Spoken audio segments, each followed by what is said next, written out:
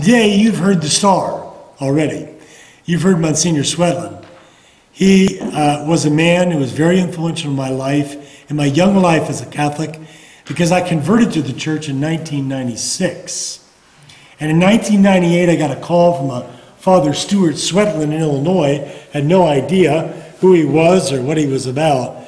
But I was about to enter about 13 years of some of the most pleasant years of my life, working at the University of Illinois, teaching there and working with him and under him as we attempted to have a ministry, both of a spiritual and intellectual nature to our students. And to this day, I think we can point to many young families. I can point to, I counted, I think 13, maybe 15 young men that are in the priesthood who were once my students. 5 young women who are in religious life who are in, that were my students. And Monsignor can count many more than that. So we have much to be thankful for to God. I'm thankful that I can see my friend and spiritual director again. So thank you again for having us here tonight, or today. And I'm hoping that we can continue learning this afternoon. But just to refresh our hearts and our minds, let's begin with a prayer, shall we? In the name of the Father, and of the Son, and of the Holy Spirit. Most gracious Heavenly Father, your love for us is so enormous and so undeserved. And yet we thank you that you've made us your children in our elder brother, Jesus Christ.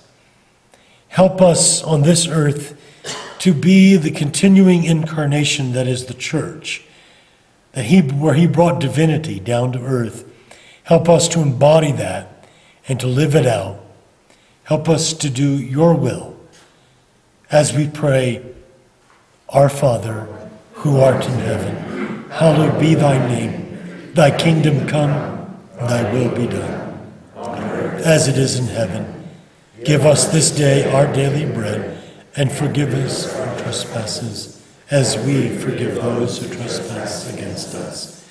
Lead us not into temptation, but deliver us from evil. In nomine Patris et Filii et Spiritus Sancti. Amen. You have in front of you, at least I hope you do, a sheet of paper which gives you a bit of an outline of what I'm going to talk about today. The reason I did this is I thought it might be useful to you in your taking notes, that you might like to jot things down. But the first thing I'd like us to do this afternoon is to take just a moment, and I wonder how many of you got a chance to read the summary that I sent in earlier about what this talk is all about. Would you take literally a minute and just read this to yourself?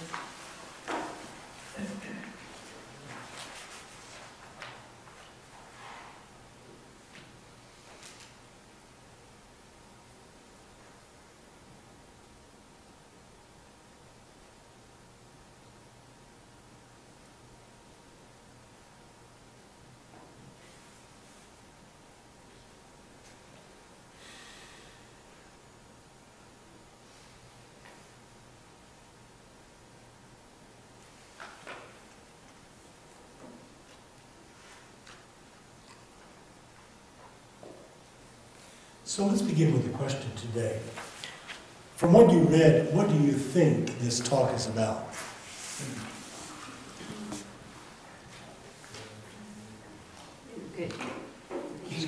Education.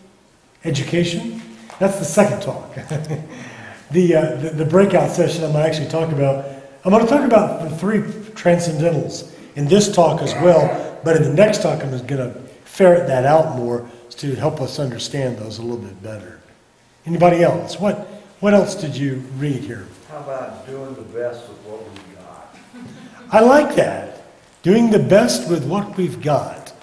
Not being too overly optimistic, nor being too pessimistic. What else?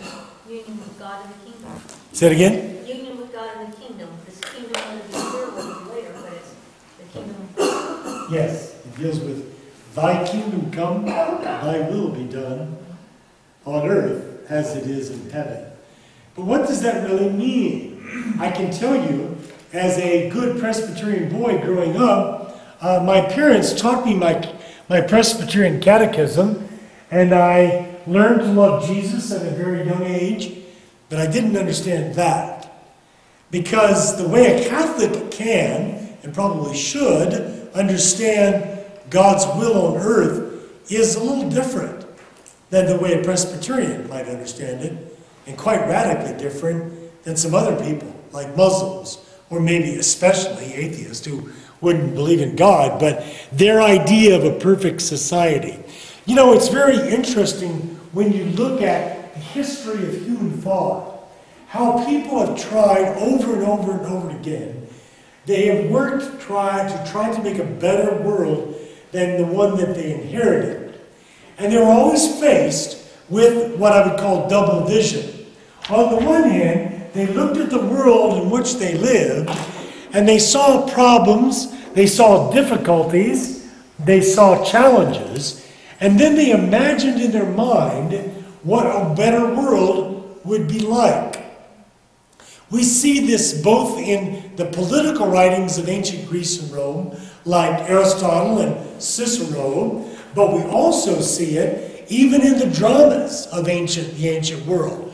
For example, one of my favorite of all ancient Greek dramas is the story of Antigone.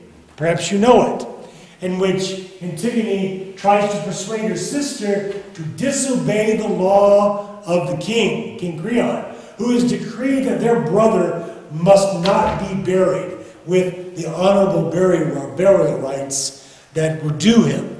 And so they defy the law. It's one of the first treatises that we have about civil disobedience.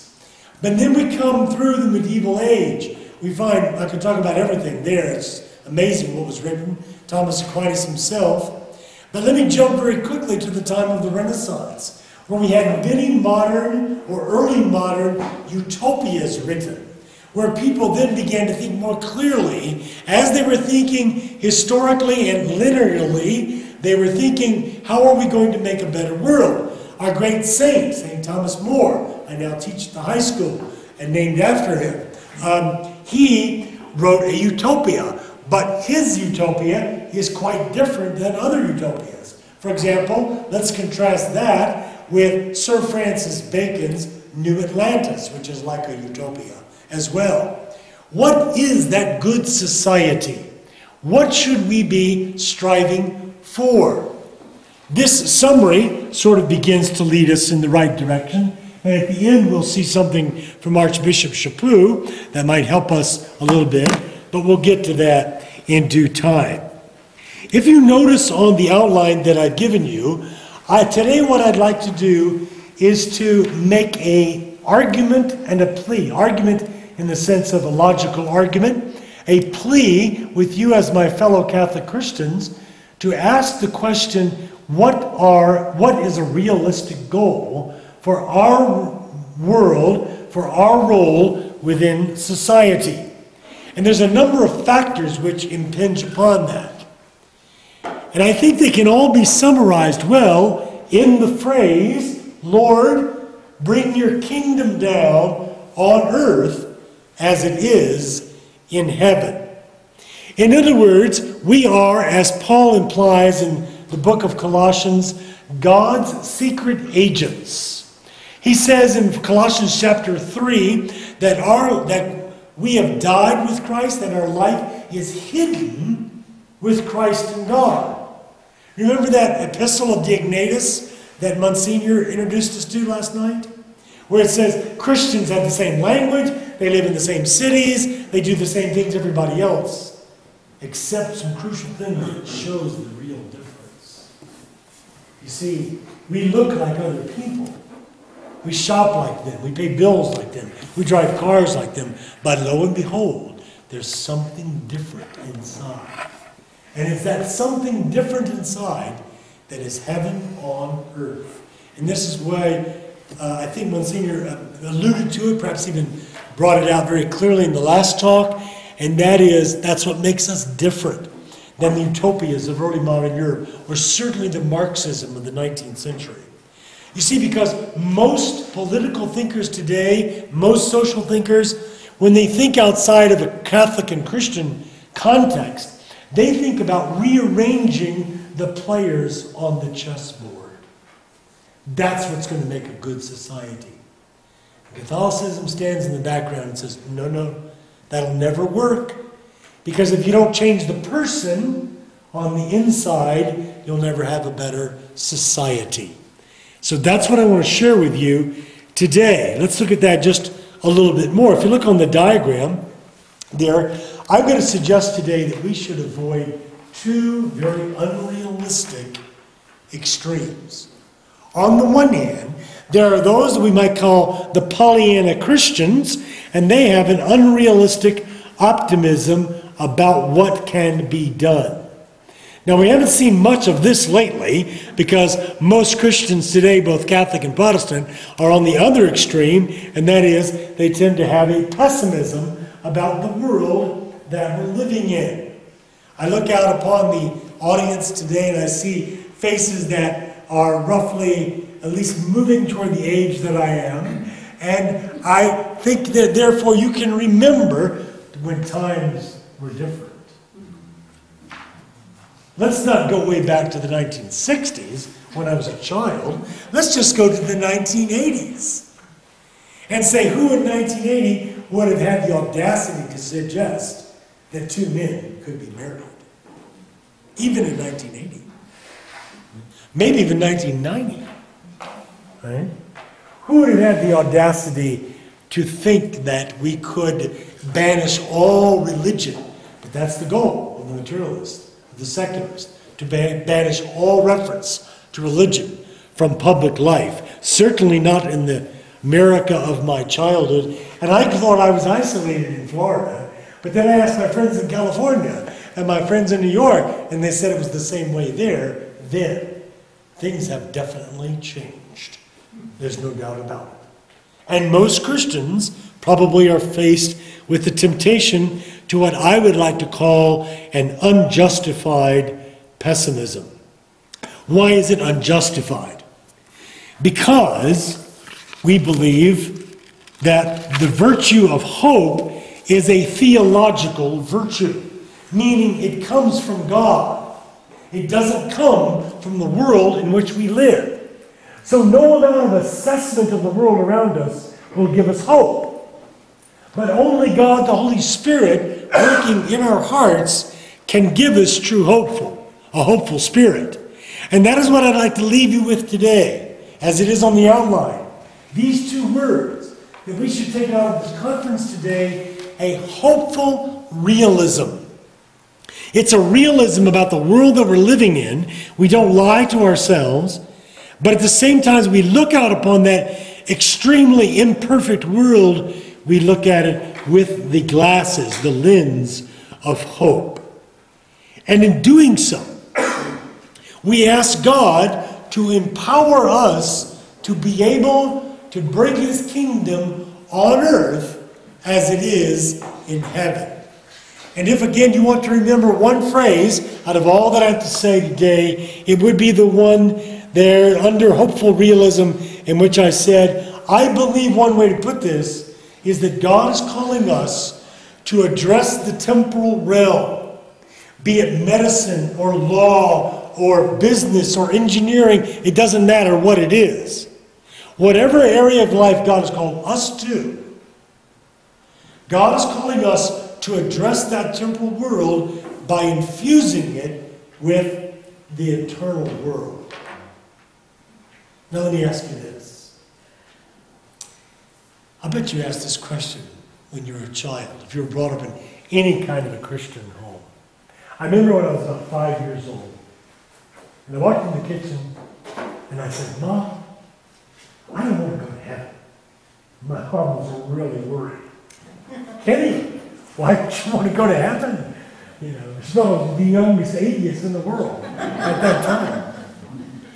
Kenny, well, why don't you want to go to heaven? And I said, because they don't play baseball in heaven. No one to play baseball. But I remember asking my mom too. My mom was very devout to this day, and very devout Presbyterian Christian. I love her dearly. I remember asking her at one time, Mom, where is heaven?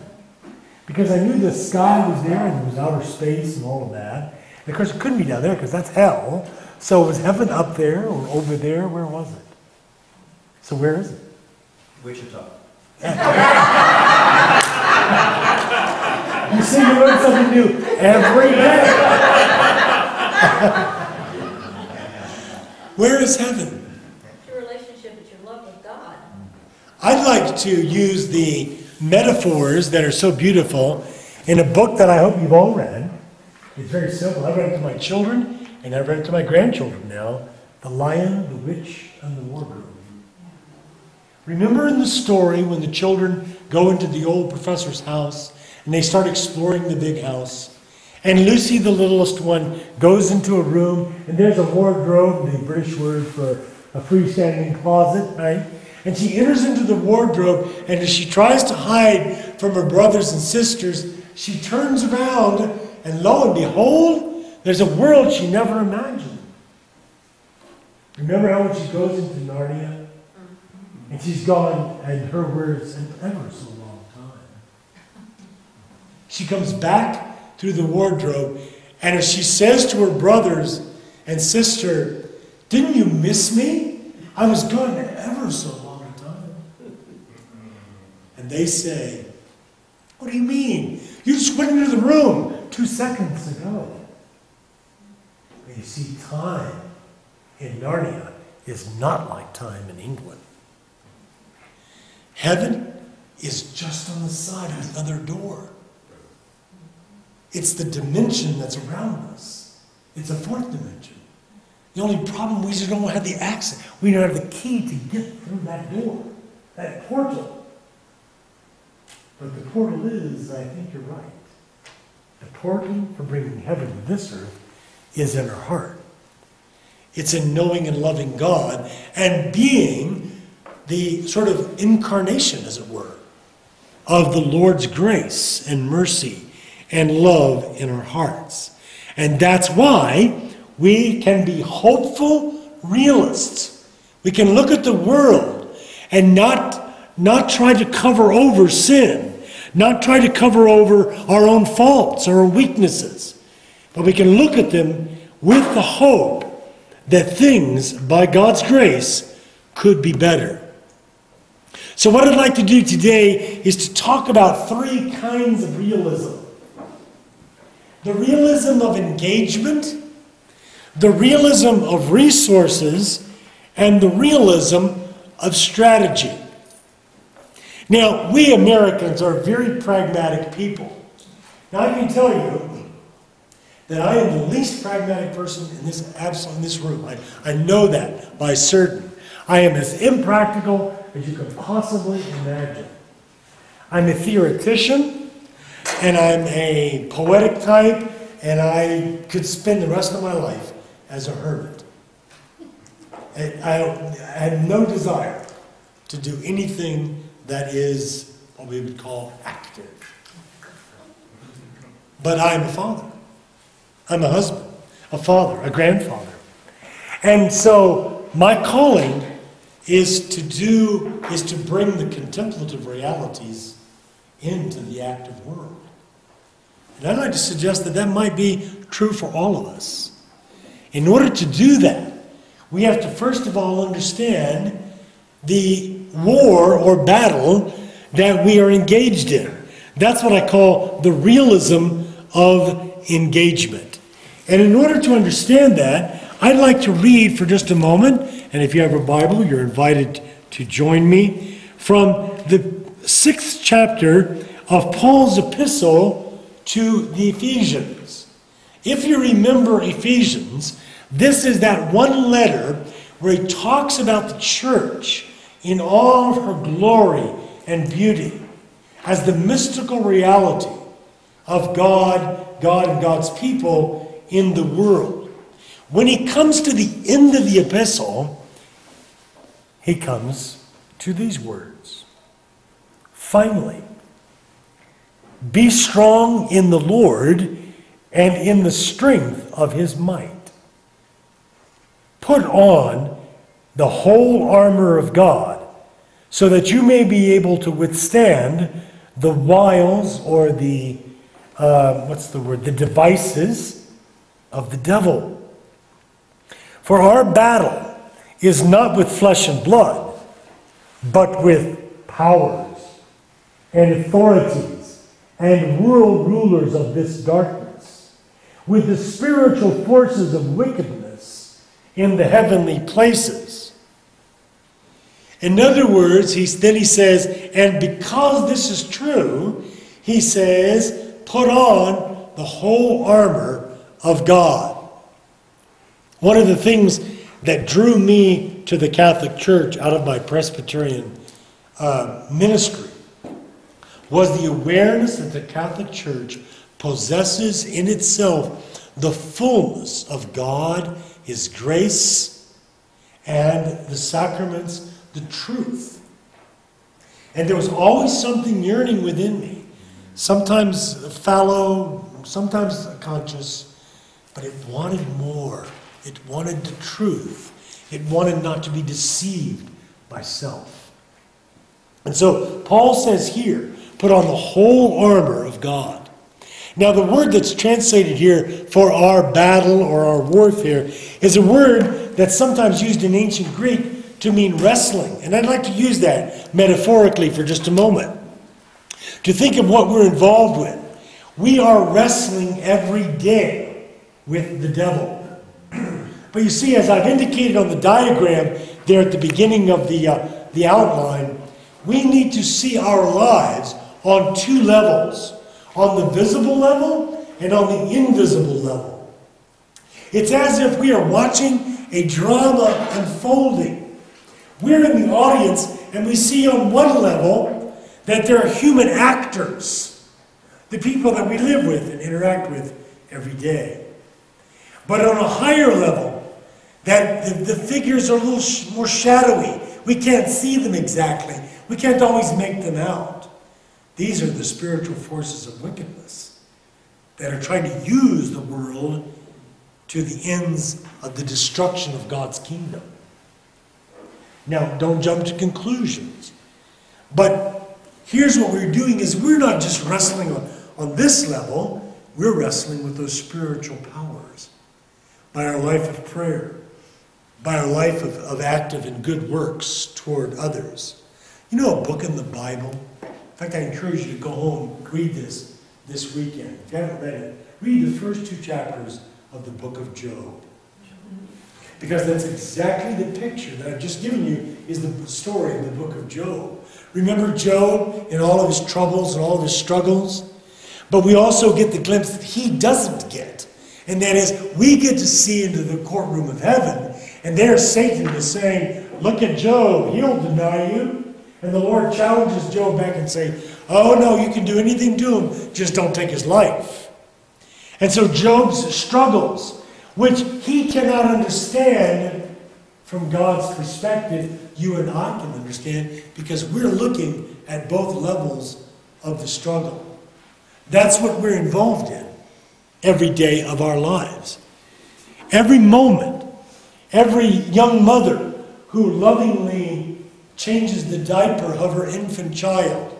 Like my daughter who just had her 5th child and who's educating her children at home. She's working against those spiritual forces of wickedness. The religious sisters that I work with who have given them their lives to those young people and they love them deeply as if they were their own flesh and blood, they are fighting against the spiritual forces of wickedness. You see, what St. Paul is teaching us here is very simply this. We are engaged in this battle, whether we want to be so or not. We could be unprepared, but the point is we need to be prepared. And how do we do that? By addressing the temporal world on this level with the realities of heaven. It is by infusing the temporal world with the eternal world. And so, we go on then with the understanding then that we are engaged in a spiritual battle. You know, it's funny how you can read Scripture for so many years and not quite get it. When I was in seminary, I went to a Protestant seminary, of course, and I remember I'd read the text in Matthew chapter 16 dozens of times. You are Peter, on this rock I will build my church, and the gates of Hades or hell will not prevail against it. You know, we think of that often as this, that Satan is trying to destroy the church, right? So we've got the doors locked, we've got the gates up, and Satan's trying to beat down the doors of the church. He's trying to get inside the church and destroy our lives. But listen to the text. I will build my church, and the gates or doors of hell will not prevail against it.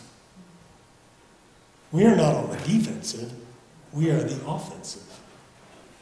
We are destroying the kingdom of the evil one, you see? And so that's what I mean about being aware that we are a part of that engagement against the spiritual forces of wickedness. And that's why we need the second thing, and that is the realism of resources. That is, we need to understand that God has equipped us. He's given us what we cannot do in and of ourselves. I am now, he mentioned that I'm doing this Eucharist project, that's true, but I'll talk about this in just a moment a little bit more. But I'm also doing something I never thought I would be doing, and I'm teaching high school juniors theology. And in this process, I have learned an awful lot, probably more than I've taught them, I've learned from them. Not about theology, but about human nature.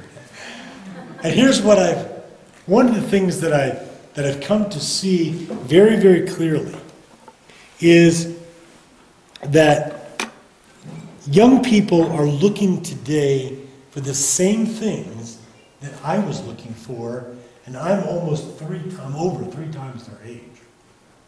And I suspect that those who are 3 times older than me were looking for the same thing too. And it comes down to this. It's very simple.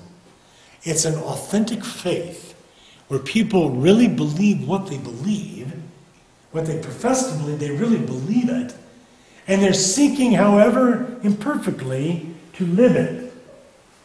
That's relevant to understanding the realism of resources that we have.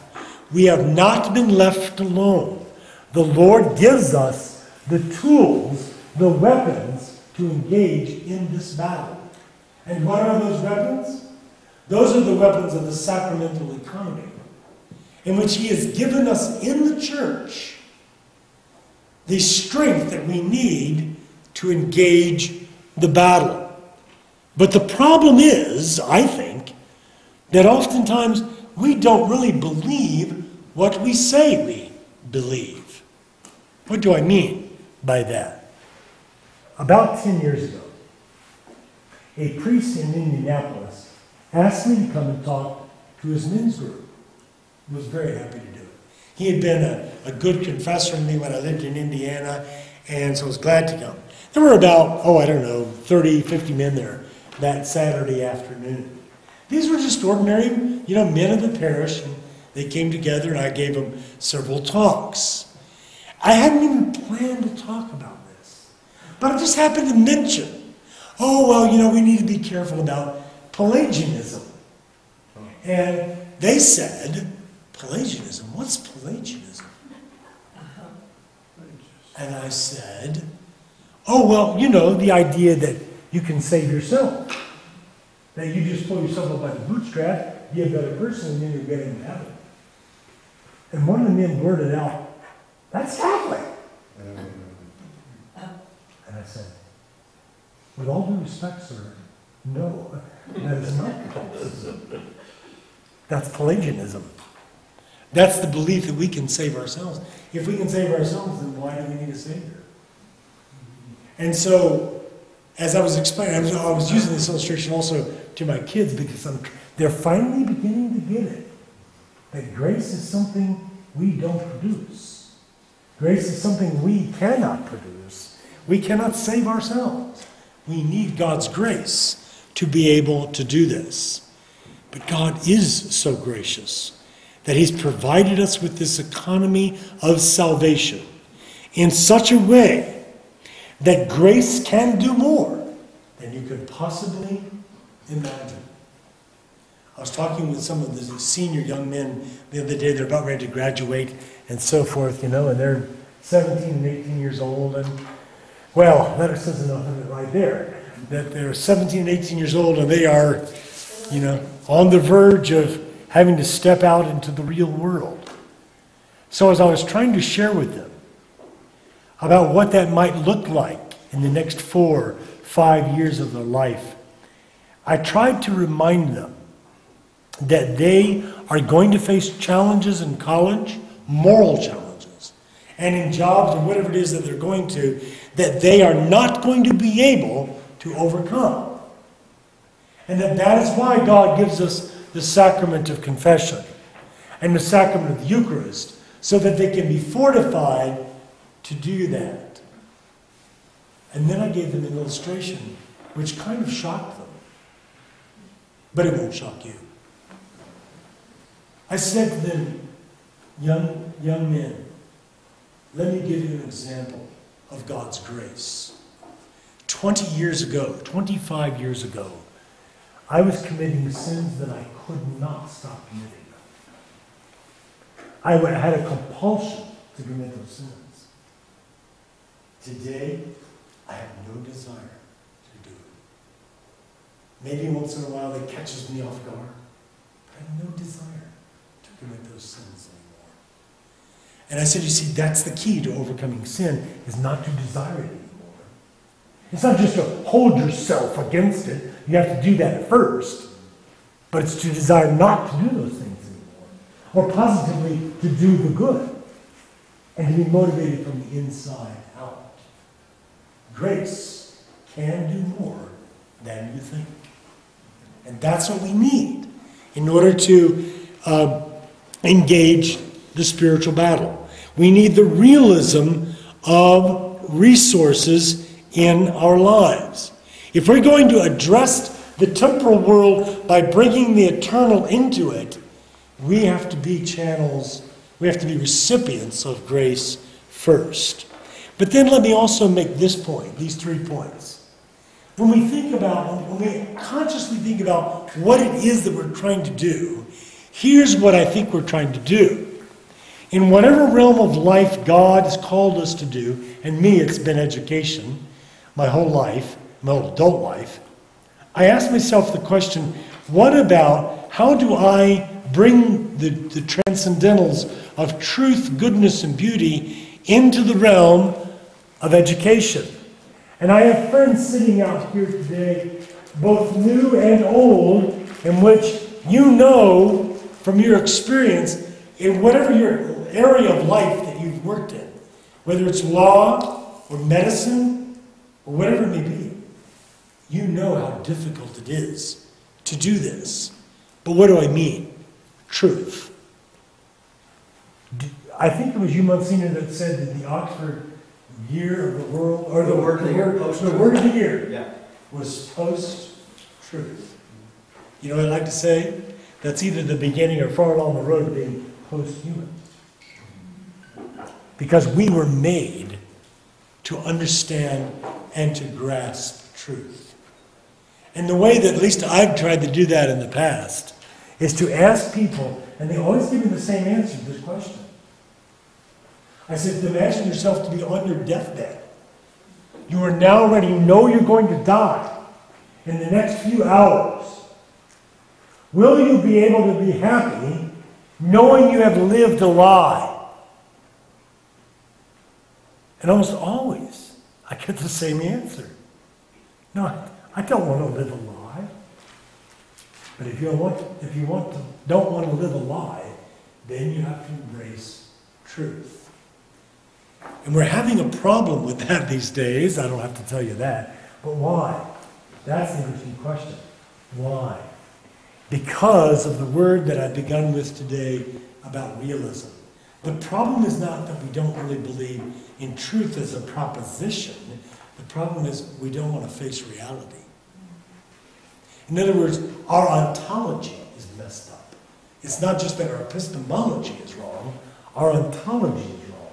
We're not willing to face reality. We're in a place, for example, where a man could call himself a woman and demand that he be called and treated as a woman, regardless of the physical reality in front of him. And if that's true, then what else could possibly be true? Truth is indeed at stake. In my next talk, I'm going to talk a little bit about the 4 kinds of truth, and so I'm going to talk about this a little bit more. But here's what I want to urge you with, that whatever it is that God is calling you to do in this time, this place, this space, it is to bring, in some sense, to bring people back to truth. And the simple distinctions that are obvious to most of us, believe me, there are people that don't know or understand it. Let me give you an example. When I was in graduate school, back in the 1980s, I had a professor. One of my doctoral minors was the philosophy of science. And I really loved that subject. I probably would have majored in that if I had learned about it earlier. But as I was studying, I had a professor. She was a practicing lesbian. She was my favorite professor. She was a kind and wonderful woman. So sometimes we would go out to lunch together. And she never asked me about my religion, but I think she kind of knew that I was one of those, you know. But we got along. And we talked about science and various things and so forth. And as we went out to lunch sometimes, somehow we got on the subject of the possibility of discussing differences about society. Exactly what it was, I don't remember. But anyway, I said this to her. I said, you know, today there's an increasing emphasis upon diversity. You ever heard that word? Let's emphasize diversity. Right? That's the great emphasis today, especially in educational circles. And I said, you know, I think that we might find more harmony in our world today if we emphasize not so much what makes us different as what makes us the same. That is what unifies us, not what divides us. This woman, believe me, very brilliant philosopher. She bristled. Oh no, we can't do that. And I've never seen her react that way to anything that we have discussed over the last 3 or 4 months that we had known one another. Why did she bristle at that? Here's an intelligent woman who can look at things from multiple perspectives, but she couldn't see that there was at least something worth considering in that statement. You see, what do we have? We have people that there's certain things they are blind to looking at. It has been really, really hard for me. And being 30 years in higher academia is to admit the fact that people, I'll be gentle and say, they can be brilliant people in their fields of knowledge. They can be highly intelligent, and they can be moral morons. They absolutely do not see the issues clearly. Now you have to understand, that's part of the realism. And sometimes I'm tempted to think on that, remember the 2 levels? That there's an invisible level working there that is beyond the human. But what I have to do is I have to come back with the realism, but let's remember there really is a such thing as truth. 2 plus 2 does equal 4. A squared plus b squared does equal c squared.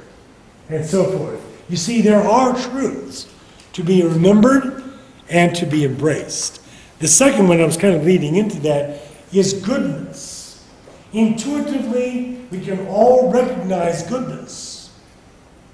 But theoretically, at least academics are not willing to admit it. Let me give you an example. I'm going to ask you to judge whether this is right or wrong. Oh, let's see. Wichita State University. There must be some nice. There's shockers here. Okay. There must be some nice benches on the campus of the university. Let's suppose you're strolling along the campus one day. And there you see a young woman. She's about 25 years of age. And she has taken her blouse off. And she's exposed her breasts. Why has she done that? Well, because she's nursing her child. Now I ask you, has she committed a cultural wrong? When most people in America react and say, she shouldn't do that. Think? Oh, what did you say? They would. Has she committed a moral wrong? Because women in Africa all the time expose their breasts and feed their babies. Is a mother feeding her baby off her breast a good thing? Yes. That's a very good thing, isn't it? And so anybody, and by the way, anybody that walks down the street and sees that young woman, maybe they're shocked at first, because we don't do that in America, but they thought about it. And would any normal, rational person say, oh, that's nice, that's a good thing, she's feeding her baby? Unless they'd somehow been twisted by some kind of medical ideology. Would you agree? Now, suppose the next day you're walking down and you see from a distance, oh, there's that young woman again. She must be feeding your baby again. And as you come by and you get close to her, suddenly the baby bites her breasts. And she takes it in and says, you little brat! And she smashes the baby against the sidewalk and kills it. Good? No. Or bad? And you know that it's good or bad. And would any normal, rational person say, oh, that was good, that she killed her baby, in retaliation for biting her? You see, goodness can be recognized even if people are unwilling to articulate it. And that's what we have to appeal to, is their intuitive ability to recognize the difference between good and evil. Now, what can happen, what does happen in any given society, as Monsignor alluded to about persons and non-persons, is that we can so convince ourselves of certain belief systems that we can categorize people in such a way that we have betrayed goodness in some way. However, what's the antidote to that?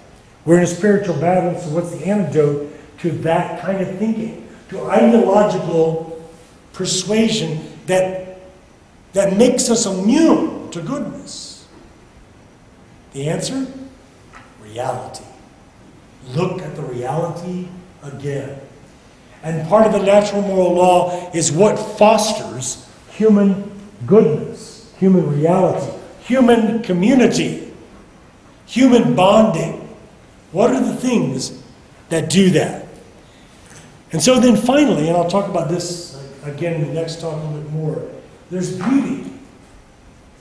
This, I think, is probably the lost dimension of our evangelization, of our changing the world around us, because we either don't understand beauty very well, or we're not sure that it's actually going to do any good. But here, briefly, I'll appeal to the history of the church. I left it in my room, but you know that little book, Magnificat? You seen that? You use it? You notice what's in every monthly copy of that? There's some kind of a discussion of art, or a piece of art in the back. And what it's trying to do is trying to sensitize people again to be able to see with the eye of love, because love responds to beauty. I was reading a paper by a priest recently, and I was kind of amused by it, but it's really true.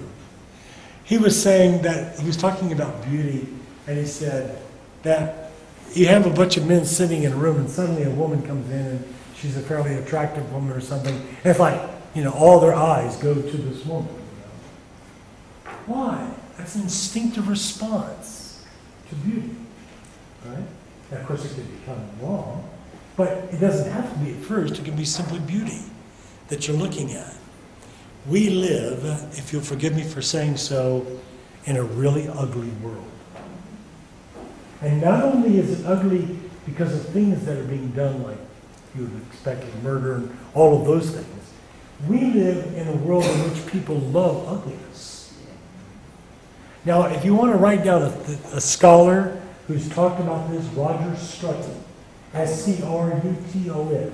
Roger Scruton is an English philosopher of aesthetics, and he's done some beautiful videos for the BBC about beauty.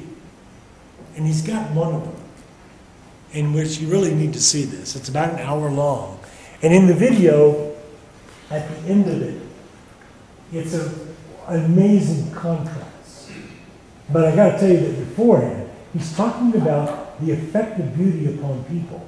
And there's one point at which he talks about the contemplative dimension of beauty. And in the video, there's this Asian woman sitting on a park bench. And the green is all around her. And you can see in her eyes this sort of, she's entering into another world. In her heart, in her mind. And that's what beauty does for us. It either lifts us up or it takes us down. Now what Roger Scruton has so beautifully elucidated is how the 20th century, dare I use the word, art,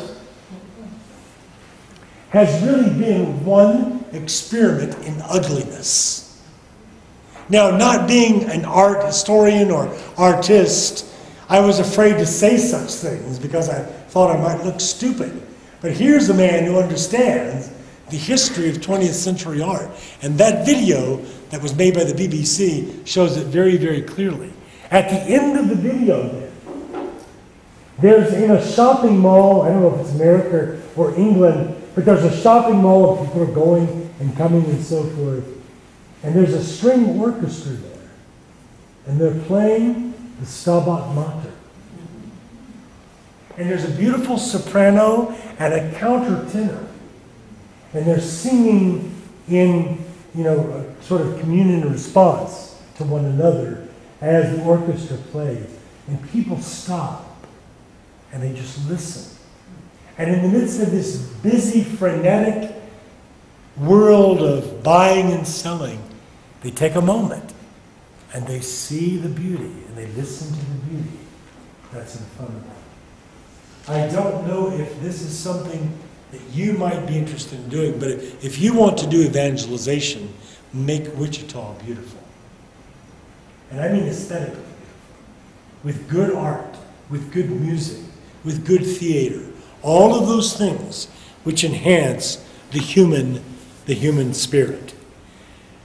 Why would we do that? Because we want to address the temporal by infusing the eternal.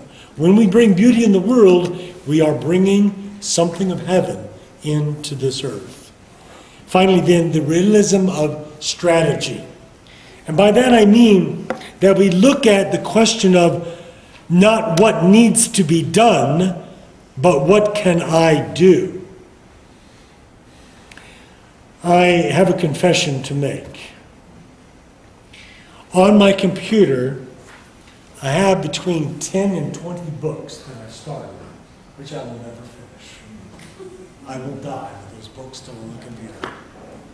Why? Because when my mind was in an expansive mode, I was writing down ideas for what these books would look like. But I only have so many years to live. And so the project I've talked with some of you about that I'm going to do, I hope that will be my last contribution to the church. But how did I come to that? Well, through prayer and the advice of a good friend, I came to realize what God wanted me to do and that I will not be able to do everything. Might I guess that that's the same for you? What legacy will you leave in this world?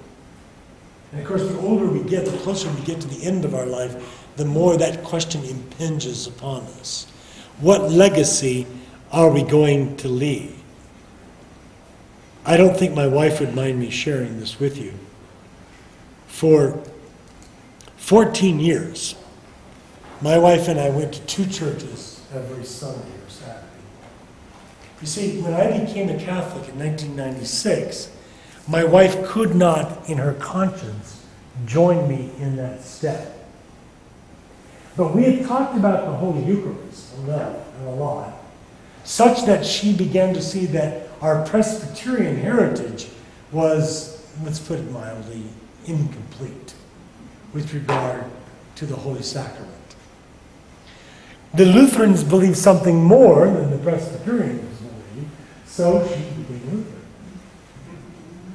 So for 14 years,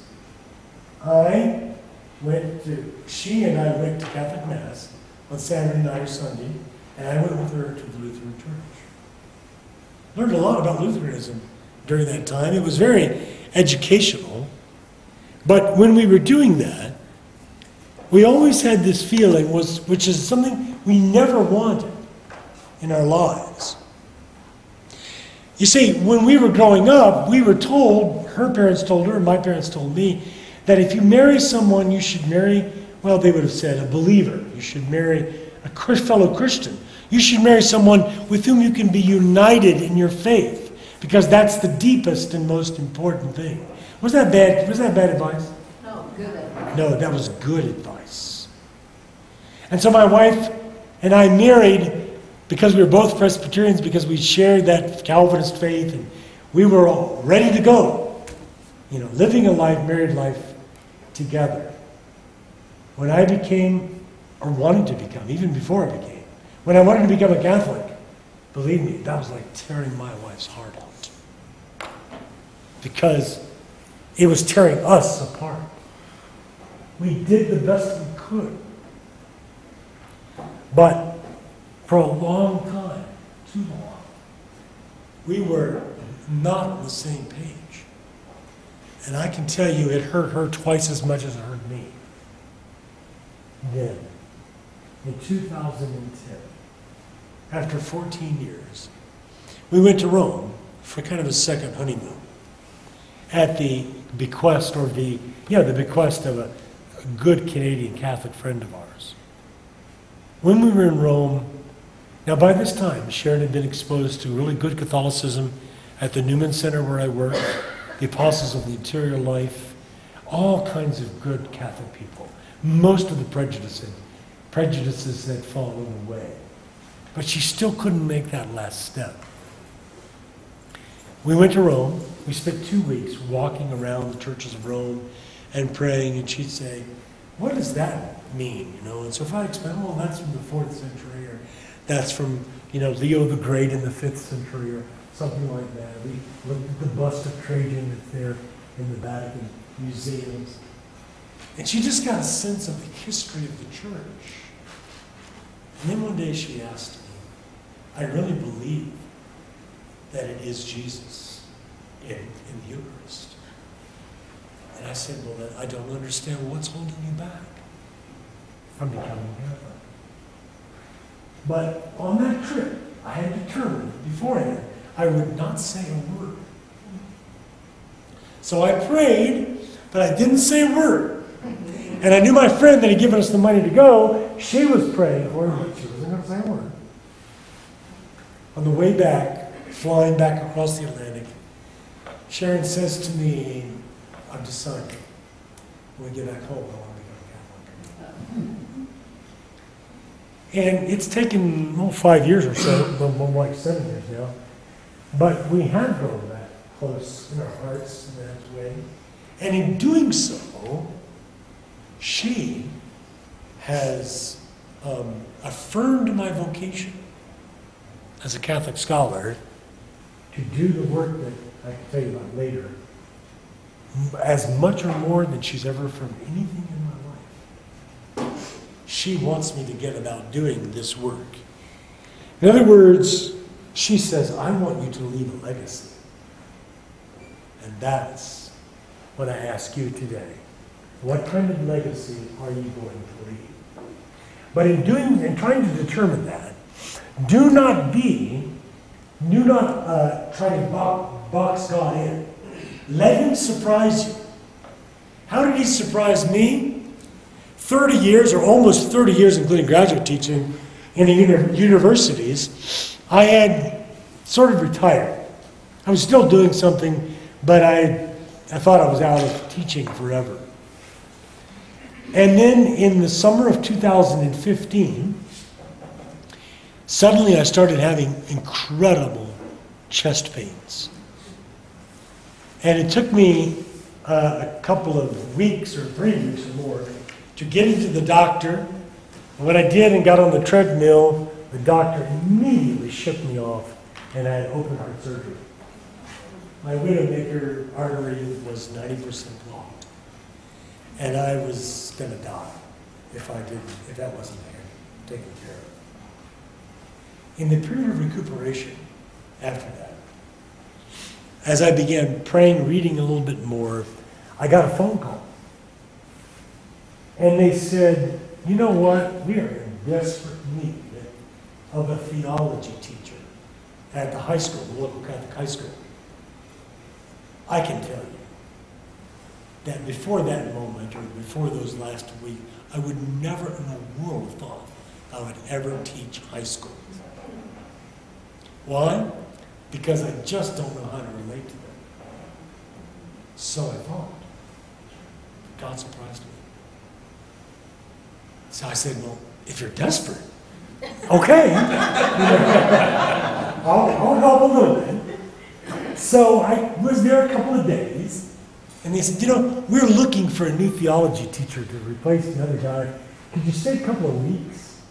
And I said, all right, I'll stay a couple of weeks. A couple of weeks.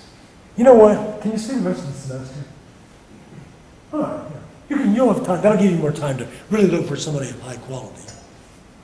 And then the end of the semester comes around, and I said, can you stay one more semester? I said, well, okay, I'll stay one more semester. And the semester goes along, and they say, would you consider coming back next year? And you know why? A lot of reasons. And yes, it was an adjustment, there's no doubt about it. Their maturity level is not that of college students, I can tell you that. But you know, I tried real hard, and God gave me the grace to come down to their level and to understand not only intellectually where they are, but personally where they are.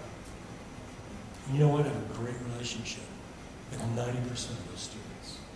I never thought in my life I'd be able to relate to teenagers like that. But I do. Let God surprise you in what he has for you to do. Let God show you his will in leaving a legacy in maybe a way that you didn't think you would want to do. And so I think that leads us then to the final thing I want to share with you today, and that is kind of a biblical exhortation about what God would have us to do. Let me ask you to look at this for just a moment. This is from Archbishop Charles Chaput of Philadelphia. In this new book that he has written called Strangers in a Strange Land, he says, we have the duty as Catholics to study and understand the world around us. We have a duty not just to penetrate and engage it, but to convert it to Jesus Christ. That work belongs to all of us equally, clergy, laity, and religious. We're missionaries. I think one of our speakers earlier today said something like that. We are missionaries. I like the way he puts it down. That's our primary vocation. It's hardwired into our identity as Christians. God calls each of us to different forms of service in his church, but we're all equal in baptism. And we all share the same mission of bringing the gospel to the world and bringing the world to the gospel. When I was about 18 years old, I went to a Presbyterian college, and I was going to be a missionary. In fact, my desire, I wasn't going to get married, because I didn't want the kids to grow up in the jungle. So I was not going to get married. I was going to go into a jungle and literally live my entire life in that jungle. That's what I was going to do. And why? Because by God's grace, prior to ever becoming Catholic, I realized the missionary calling that was true in my baptism. As an infant baptized into Christ, I was called to be a prophet, priest, and king along with our Lord Jesus Christ. You're called to the same thing. So, as Mother Teresa says, what the saints have always said, our mission is not success, our goal is not success, but faithfulness. Let me share with you Paul's words that I earlier quoted from the book of Colossians. In Colossians, Paul says this, you, he says, have been buried with Christ, or rather he begins this way. If you have been raised with Christ, seek the things that are above, where Christ is seated on the right hand of God. Seek the things above. That is, set your mind on the things above, not on things of the earth. For you've died, and your life has been hidden with Christ in God. Whenever Christ appears, he is our life, then you will appear with him in glory. Set your mind on things of earth, on things of heaven, not on things on the earth. You know, I love the prayers. It's either in the collect of the Mass on some days or at the end of Mass. It goes something like this. Lord, help us by knowing the things of heaven to judge rightly the things of earth. That's our judge. That's our task, is to be so filled and infused with grace and heavenly glory that it just comes out of us naturally. Those young people, those 16-year-olds that I was telling you about, you know what they're looking for? They're looking for authenticity. The same thing I was looking for. The same thing generations before me. Because that's human. It doesn't matter what age you grow up in. And that authenticity can only come when we draw on the realism of grace, the sacraments, to empower us, to make us more than we can possibly be. The Greek word that Paul uses in this text is a word particularly phroneo, which we get the word phronema. Phronema means not just to think, but it means to be fixated on something. Fix your minds on the things of heaven, not on the things of the earth. And similarly, in Romans chapter 8, there Paul says that the mindset, same word, phronema, he says the mindset on the flesh leads to death. The mindset on the Spirit or of the Spirit leads to life. And so the answer, the first answer to changing the world is to be changed ourselves. And to become the change that we want to see in others. When I look out into our political situation, when I look out into our educational situation, if somebody suggests to me that the solutions could be financial, that the solutions could be strategic, that the solutions could be rearranging the players on the chessboard, I wouldn't like to describe for you what I feel like needs to come out of my mouth. Why? Because nothing is going to change until people are changed on the inside. Monsignor was talking about poverty. And I had a discussion with a friend recently about that. And he talked about the culture of poverty. I don't know, you probably know more than I do about what that really means. But I do remember as a teenager, our illustrious President Lyndon Johnson and his war on poverty. Am I historically correct? So now, after 65, 75, 85, 95, 2000, here we are, beyond 2015, and the war is won, the problem has been solved. Why did the war on poverty not destroy poverty? You've got to ask that question. And I think part of the answer is going to come back. It's not just that we needed to put more money in it, and we needed to put more, rearrange things on the chessboard. Somehow people had to change. Both people that were poor and people that weren't poor needed to change. We are absolutely unique, I think, on the face of the earth. Baptized Christians are the only people that have a final solution. And that is the solution that comes from the transformation of grace. When we are willing to address this temporal world with the values of the eternal world, then and only then will we maybe be heard or even have a right to be heard. I'd like to close this discussion right now with one final passage out of Scripture. It actually came up in the gospel reading. I think it was on Thursday's Mass. It's the story in the 3rd chapter of the Gospel of John when Jesus and his disciples go into the land of Judah. They spend time there, and Jesus begins to baptize.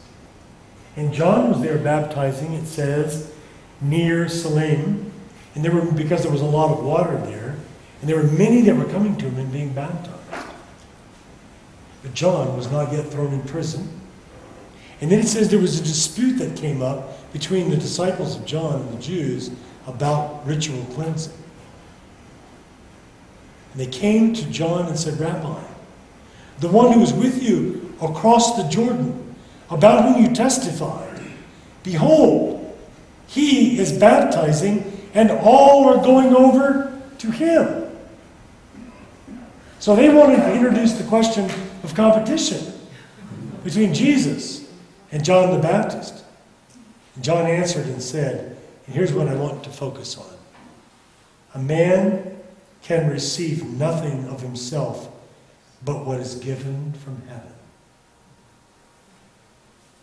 However your mission is articulated, however you understand that, it needs to be from heaven. And that's why it needs to be a result of prayer in your life, of consulting with a spiritual director. Lord, what mission do I have? Now, for those of you that are deeply entrenched in life already, it's probably obvious.